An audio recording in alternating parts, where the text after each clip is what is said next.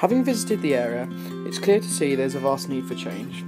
My design proposal is to change the existing unwelcoming area into a vibrant community-orientated area for people of all ages. As Yangel said, complementing areas with furniture and using soft edges creates some of the most vibrant areas of a city. I believe this is a key concept for the redevelopment of this area. Hertford Street is currently a very unwelcoming street with priority given to cars. I propose to make this street all about the people and make it a more vibrant area by stopping all vehicular access.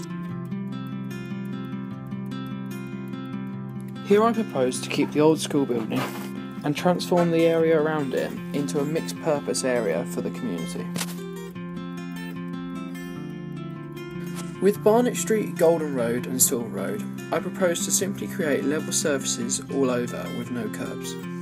This is in order to keep the speed down and allow the people to feel in control. I propose to incorporate the use of vegetation and better lighting to lift the vitality of this area. Essex Street also lends itself to the surface levelling to create a safer place.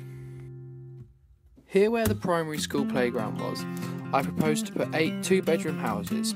These would hopefully sell for around £300,000 each, which will help fund the development of the area as a whole.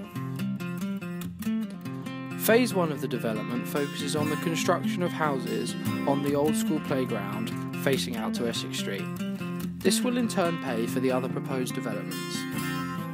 The front of the proposed development will face out to Hertford Street. This is a street I wish to completely pedestrianise. The school building will now be turned into a large community hall.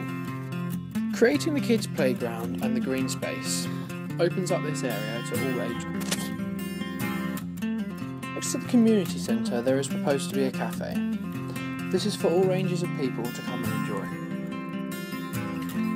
Here there is more open space and an area for kids to come and play. Finally, this is going to be a gym facility, which is much needed in this area.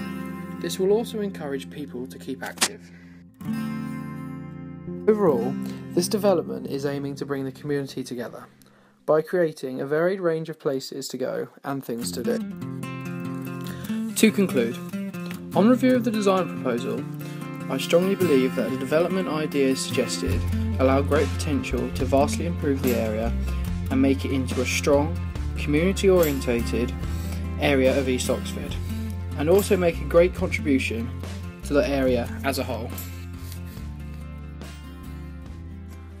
So what do you think?